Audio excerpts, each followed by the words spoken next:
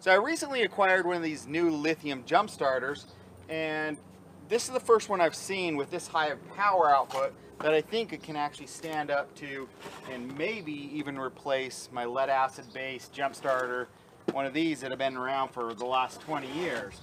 The biggest ones of these have about an 18 amp hour it's just a little lead acid battery. That's all these are based on. And I've had great success with this one. This one has a brand new battery in it probably about a year ago. So this one's still up and going. You just replace the battery. But this is the first one I've seen that boasts 1500 peak but 1000 cranking amps. So it says that it can put out 1000 amps. And I've had it for a couple weeks now, and I have used it to jumpstart vehicles, and it does exactly what it says it does. It's been working really well, but that's when batteries are just barely low. So what I want to do is, the battery's still good in here, I'm going to pull the battery out of here and go grab a really bad battery that's been completely removed, completely deemed to the scrap yard, and put it in here and see if this unit will start. This little teeny thing, you know, it's boasting that it puts out more power than this. But if this little teeny thing can jumpstart a completely bone dead, hasn't been charged in a year, 2-year battery, and start this big old V8. So first thing first, let me pull out the good battery. Let's go get a junk battery. Come on. Backyard. Go. Go get a junk battery. Come on. Go. Remember that? There's the dead batteries. And some of these have been here for probably 6-7 years. I know that one. We'll use this one. I know that we'll go see if there's a voltage in it.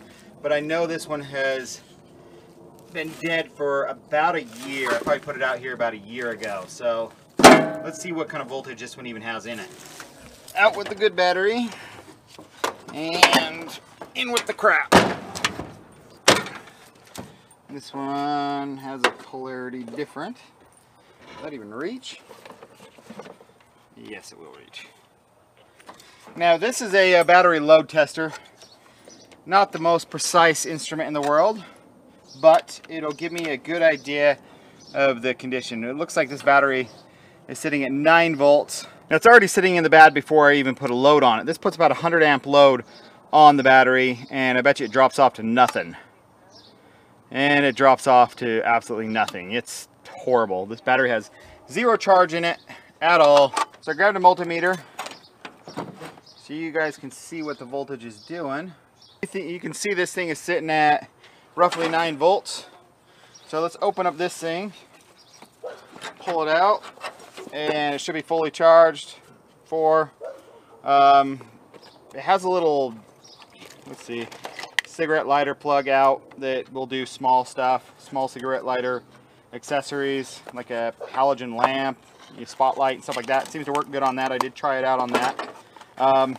This is a charger cable that just plugs in, and this plugs into any USB. It does not come with actually like the plug-in USB thing, which is fine, well, because these are, you know, we have cell phones that all use those these days, so it's pretty abundant.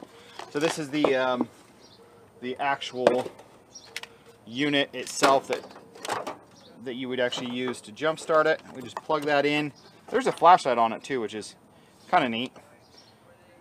But the idea is we hook this up, and then there's a little button right here that it turns a button and a light, and the light turns green when it's actually putting out voltage.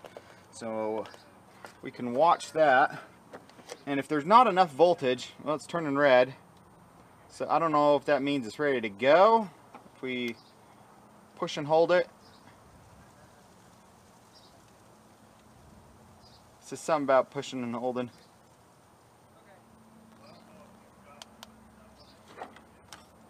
I don't know. Let's move this and let's crank it. Let's see if this will start this bone dead battery. I thought I was supposed to.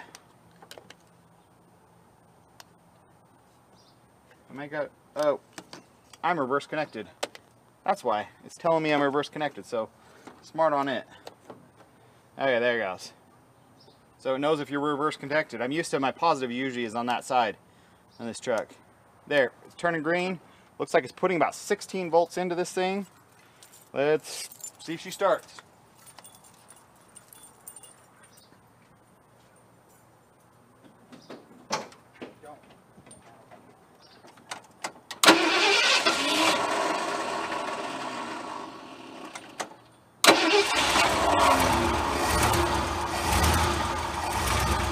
That is impressive because this battery is stone dead, and you can see it's dropping right back down to 9 volts. This battery is 100% stone dead, so this had to put out the 1,000 cranking amps at least to start this truck.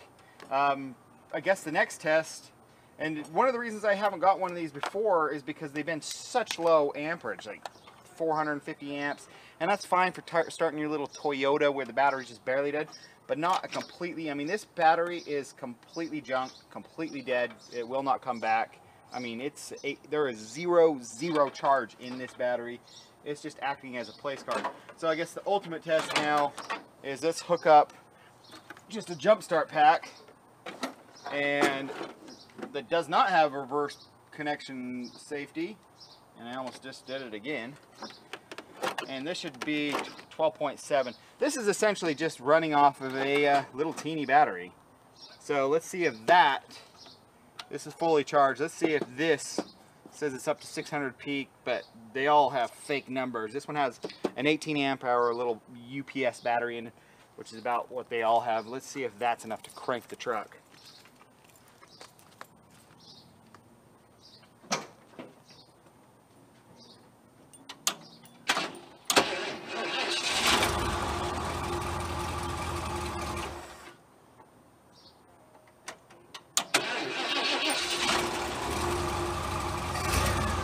Well, that did it, but just barely, and it kind of helped that the truck's already been started. So this did work, these do work, but I've had this fail on diesel engines and stuff like that. I've had this where this wasn't enough, where this one seemed to have, it feels like it easily has double the power. So the next thing I want to do is actually see how much amperage this puts out. So what I'm going to do is actually disconnect the battery, isolate it from the truck. It does not need to be on the truck for this test. So we're completely free of the truck. I want to hook this. Ow, no wonder. I got these leads on backwards. That's why I'm looking funky too. I'm showing negative voltage. It's amateur hour. So we're going to hook this to this. And then we're going to hook the load tester on. And this does have a scale on it. So this is not putting out any voltage into it yet. We're sitting at 10 volts. This is reading 10 volts. Is what this battery is. Let me zoom you in on this screen. So with the load applied, with this little switch right here, you see there's this green box right here, and the bottom says 2468 1000. So that's supposedly 1000 cranking amps when it's sitting right up against there. So let's see if we can actually get 1000 cranking amps. So first thing, I guess I got to push this button and have it do 16. There it goes. And then let's load it. It's loaded, and it's putting what I would say is about 1200 cranking amps, 1200, 1300. Let's let off the load. It's still putting in 15 volts. I don't know how long it keeps putting volts in. Let's load it again, like you're going to crank it again. Well over 1000 cranking amps. 1200, 1300 into this completely dead battery. Let's disconnect this. So now that thing's completely disconnected. The battery has a superficial 12 volt charge. And let's load test that. See, battery is like 0. I mean, it's maybe 10 cranking amps. If this is the scale box right here, it's at 2 volts sitting there like that. So that does nothing. Let's see what the an actual lead acid box on here, and do the exact same thing and see how many cold cranking amps one of these start boxes puts out. Okay, we're sitting about 12 something volts. Let's load it, and it's putting, I mean, this is 200 right here. It's putting, it says it's only putting out about 100 cranking amps is all this jump starter box is doing. and it's dropping down to 10 volts, which is hard for a vehicle to start. So this puts out, this little thing is putting out 5 times the actual power than one of these. Impressive. It still shows 4 bars. Impressive. Let's do it again. I'm so impressed with this. This time I'm going to turn on the headlights. Draw even more. Let's push green. So it's charging up. Show you that I got the headlights on. Let's try again.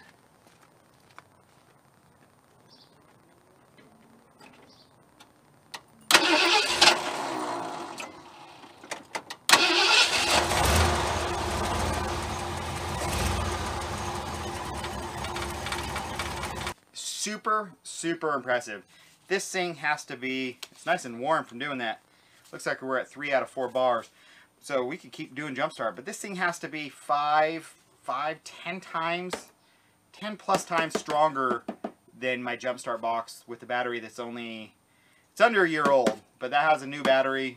The old battery, so every, couple years I take out the old battery, buy a new battery, put a new battery in it, and it goes for a couple more years. But this thing being so much smaller and 10 times more powerful, I mean, look at this. I actually put this in my pocket and I charged my cell phone when I very first got it because I had nothing to use it on. And then 2 days later, the wife left the dome lights on in the Expedition, and this started it like nothing. But I wanted to give it more tests, so hopefully you guys saw the test that it did, and it was impressive. It does have things like a little cigarette lighter plug. We can plug this oh, we got to turn on spotlight into it. Impressive. I mean, this is a 100-watt halogen. I can feel the heat from here. So this is one of those bright. You used to see these all the time. You don't see them anymore. Impressive. That's incandescent. That's not even LED. It did not like, my only gripe was it did not like my air mattress slash boat inflatable blower upper toy thing. It seems to trip it. So I put it in there. You turn this on and it would just trip this internally almost immediately. And then I thought I had fried it, but I didn't. You just have to, I had to plug the charger back in, and then it resets itself. I did that 4 or 5 times just to make sure. You want to make sure that it's not a dud when you first get it, that you still can return it off Amazon. But super duper impressed with this. Price, everything, the amount of amps this puts out, this is invaluable to me. I can carry it anywhere. You can carry it in your pocket. But I'm going to contact the company, and because I'm advertising their brand, and if they'll give me a discount code for you guys, if you guys want to pick one of these up, I'll put it down in the video description, and I'll put where I bought this off of Amazon in the description as well. So thanks for watching, guys. Hopefully you enjoyed that. I'm super duper impressed. See you guys soon. Bye. What do you think of a cattle guard? Does a cattle guard stop a dog? Go. Nope. Really? Just come here. Tiptoe over here. Come here. Walk. Come here.